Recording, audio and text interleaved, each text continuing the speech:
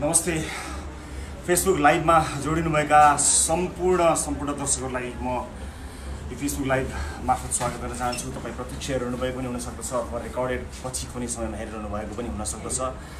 यहाँहरू सबैको साथ सद्भाव सहयोग र सद्भाव विशेष गरेर माया स्नेहले एकदमै धेरै काम गरेको छ। म अत्यन्त आभारी छु। होल टिम हाम्रो अत्यन्त आभारी छौँ। युवराज र मसँगै यहाँ उपस्थित भएका छौँ।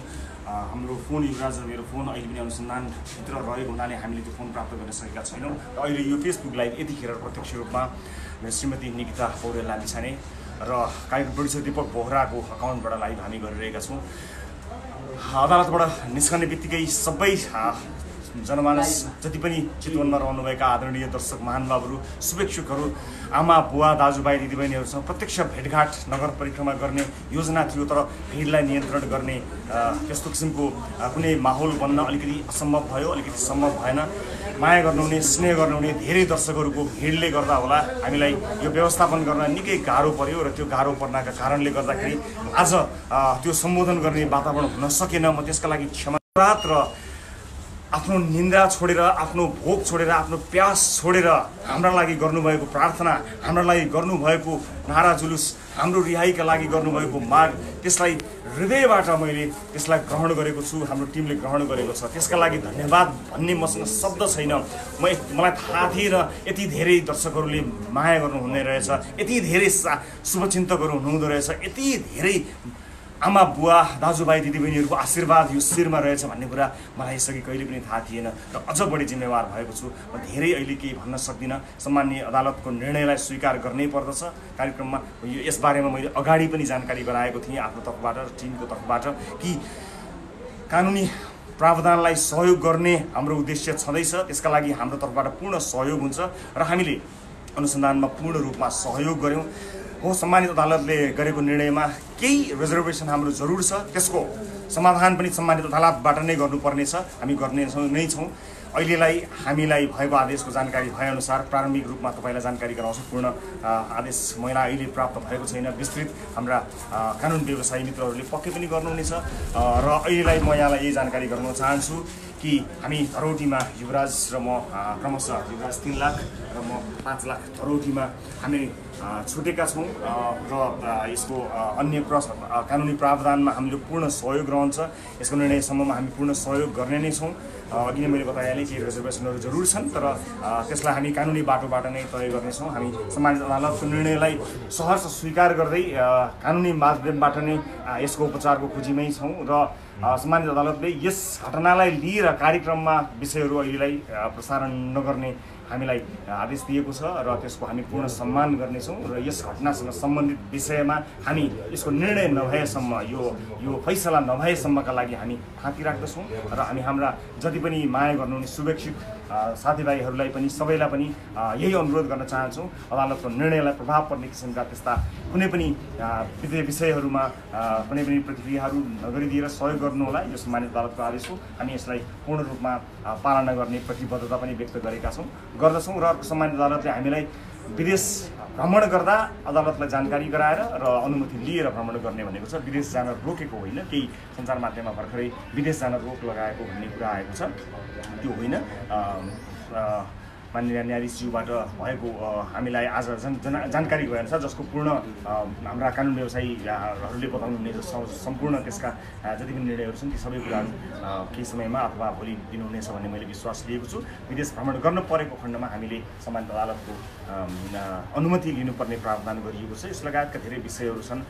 म फेरि पनि अहोरात्र हाम्रो लागि भन्दा पनि न्यायका लागि, न्याय प्राप्त गर्नका लागि जुन आवाज ठाउँबाट, गाउँबाट, बस्तीबाट, देशबाट, विदेशबाट जति पनि आवाजहरू आए, ती सम्पूर्ण आवाजहरूप्रति एकमुष्ट अन्तर्मनबाट म हृदयबाट धन्यवाद दिन चाहन्छु। आफ्नो तर्फबाट, आफ्नो टिमको तर्फबाट, हाम्रो परिवारको तर्फबाट, मेरो श्रीमती निकिता राबी लामिछानेको तर्फबाट, सम्पूर्ण हाम्रो परिवार, मेरो दाइ हरिशरण लामिछाने यहीँ उपस्थित हुनुहुन्छ। कार्यक्रम प्रोड्युसर दीपक बोहरा यतिखेर यो भिडियोलाई प्रत्यक्ष रूपमा तपाईँसँग पुर्याउनको निमित्त मोबाइल समातेर बसिरहनु भएको छ। लगायत सम्पूर्ण धन्यवाद दिन चाहन्छु। यस बिचमा हामीलाई हाम्रो हौसला बढाउनका लागि हामीलाई भेट्न आउनुहुने लगायत स्वदेश र विदेशमा बसेर हामीलाई सदैव प्रेरणा दिइरहनु हुने समर्थन गर्नुहुने सम्पूर्ण दाजुभाइ दिदीबहिनीहरूलाई म हृदयदेखि धन्यवाद दिन चाहन्छु। त्यो गुण म कहिल्यै बिर्सन सक्दिनँ र म यो वाचा गर्न चाहन्छु। यो तपाईँले देखाउनु भएको यो ऐक्यबद्धता र यो मुस्किलको घडीमा तपाईँले देखाउनु भएको यो विश्वासलाई म कहिल्यै पनि यो जीवनमा कहिल्यै पनि डगमगाउन दिने छैन। मैले सुरुवातमा भने जस्तै छाती चौडा नै राख्नेछु, शिर झुक्न दिने छैन, न तपाईँको झुक्न दिनेछु न आफ्नो शिर झुकाउनेछु। हामी जुन प्रतिबद्धताबाट यो कार्यक्रमलाई सुरुवात गरेका थियौँ त्यो प्रतिबद्धता कायमै छ। बाधा अवरोधहरू मानिसको जीवनमा आइ नै रहन्छन् र सत्य तथ्य जानकारी हुनेछ र हामीले पूर्ण न्याय पाउँछौँ भन्ने कुरामा हामी हिजो पनि विश्वस्त थियौँ, आज पनि विश्वस्त छौँ र पूर्ण रूपमा विश्वस्त रहन्छौँ। कानुनी प्रक्रियाहरूमा सबै नागरिकले मद्दत गर्नु नै पर्दछ, यसर्थमा हामीले पनि त्यसको पालना गर्नु नै पर्दछ र त्यसलाई शिरोधार्य गरेकै छौँ। र यति भन्दै आज सम्पूर्ण चितवनमा उपस्थित रहनुभएका आदरणीय दाजुभाइ दिदीबहिनीहरूसँग भेटघाट आजै गर्ने योजना थियो। सबैलाई एकैपटक हेरेर सबैजनालाई कुनै ठाउँमा कुनै मञ्चबाट धन्यवाद भन्ने आजै गर्ने योजना थियो, तर भिडको व्यवस्थापन लगायत अन्य सुरक्षा चुनौतीहरूका कारणले आज सम्भव भएन।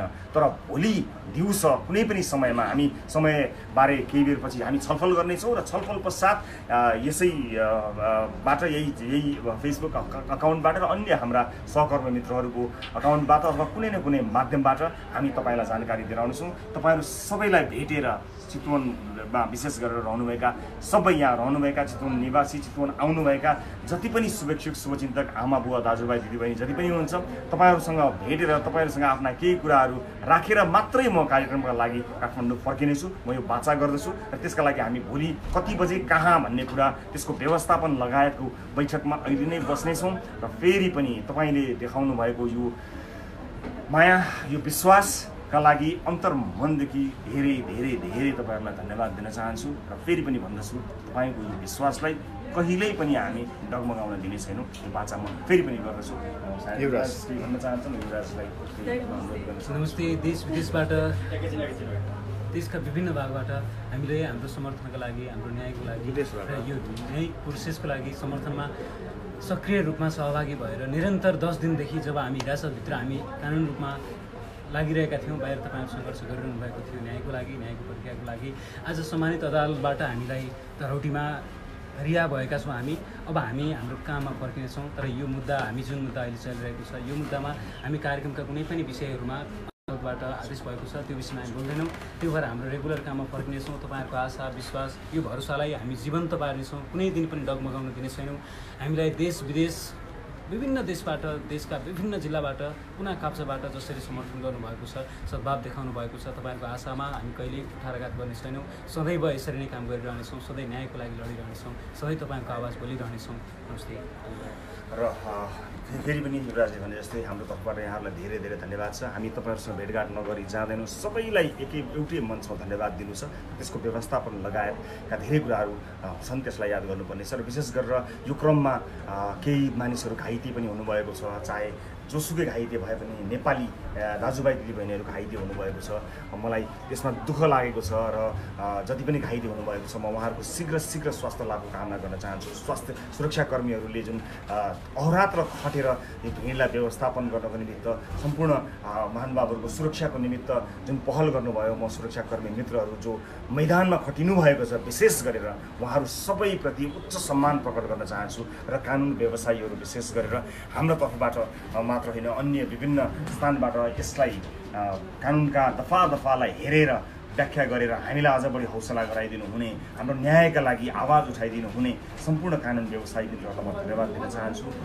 विशेष गरेर वरिष्ठ हाम्रा कानुन व्यवसायी सुशील पन्थज्यूलाई म विशेष धन्यवाद दिन चाहन्छु। त्यसै गरी अर्का हाम्रो तर्फबाट सहभागी रहनुभएका वरिष्ठ कानुन व्यवसायी सुनिल पोखरेलज्यूलाई पनि म धेरै धन्यवाद दिन चाहन्छु। लगायत जसले पनि हामीलाई यो कानुनी प्रक्रियामा मद्दत गर्नुभयो र त्यसलाई सहज गर्नको निमित्त सहयोग गर्नुभयो, उहाँहरूलाई पनि म हृदयदेखि धन्यवाद दिन चाहन्छु। यो धन्यवादको सिलसिला जति लामो गरे पनि कम छैन।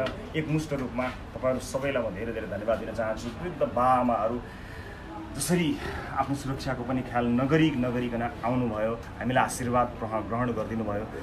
तपाईँहरूको आशीर्वाद पाएको यो शिर कहिल्यै पनि झुक्ने छैन। म फेरि पनि यो प्रतिबद्धता व्यक्त गर्न चाहन्छु। बोल्न धेरै मन छ, भन्न धेरै मन छ, कुरा सक्न नै मन छैन। त्यो आत्मीयता नछुटोस् भन्ने चाहना छ, तर यसलाई निरन्तरता प्रदान गर्छौँ र यति फेरि पनि वाचा गर्छौँ।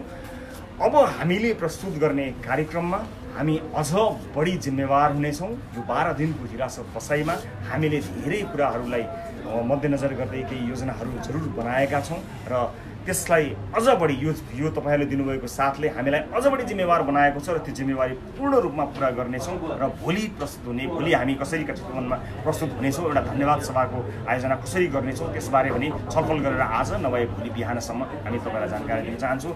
फेरि एकपटक देश विदेशका सम्पूर्ण दाजुभाइ दिदीबहिनीहरूलाई अन्तर्मनदेखि म धेरै धेरै धन्यवाद दिन चाहन्छु। नमस्कार।